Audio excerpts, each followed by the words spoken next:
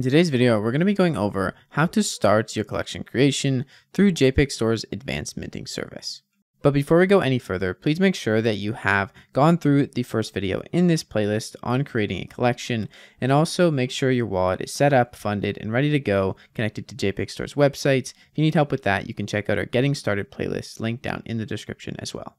Now that you're up to speed, simply go to JPG.Store and then connect your wallet, go to the top right and see where you see creators here and click create your collection.